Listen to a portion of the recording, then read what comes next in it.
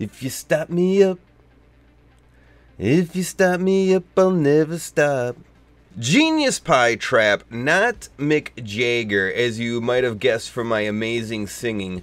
But this is a video on how to fix Steam not starting up. If you can't get Steam to work on your computer, it just will not start.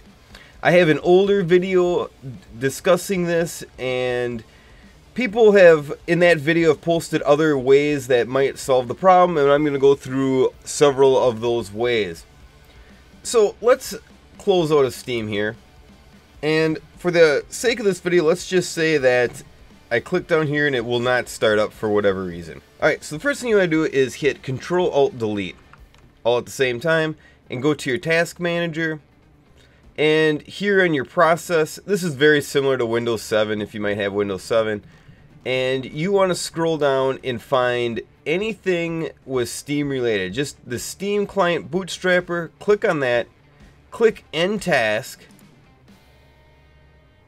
And we want to end task anything Steam related.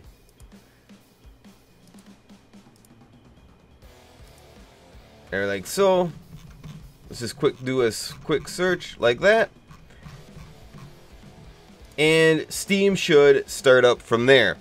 If that doesn't work, your next step should be just to restart your computer.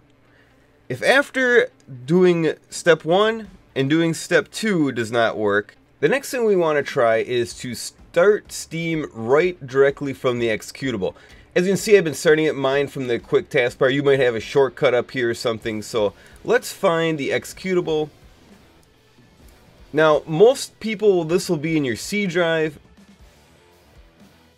Mine's in the E drive. But you want to find Steam and then scroll down. And you want to find this one, the Steam application. And from here we can do a couple things. Before we can just maybe click on it, maybe it'll work. If you right click on it, you can try Run as Administrator. We can also go down to Properties, and we can try Compatibility Mode, and we can click on here, Run Compatibility Mode, and try different things right here. So a lot of times Windows XP will make it run, Windows 7 if you're running Windows 10, Windows 8. There's a lot of different things that we can try here to make it work. Mine runs fine in Windows 10, so I'm just going to leave it like that.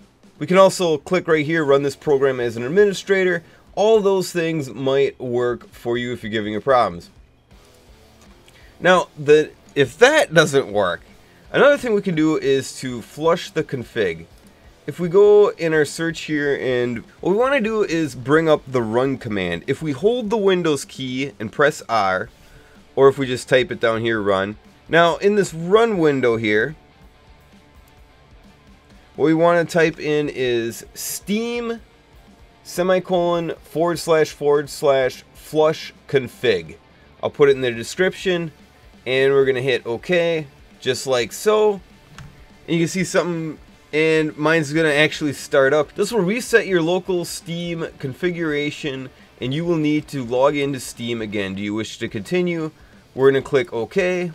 Now after that, after a while, you'll get a pop-up asking you to re-log in.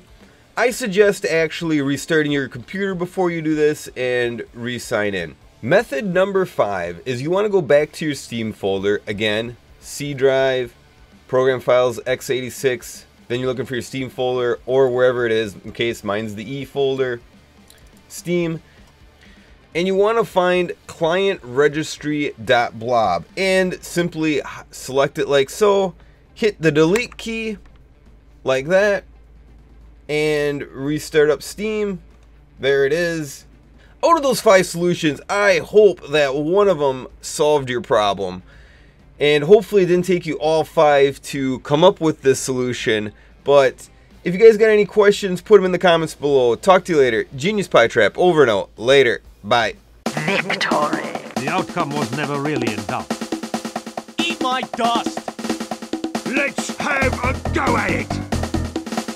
Godspeed, you magnificent bastard! Giddy up!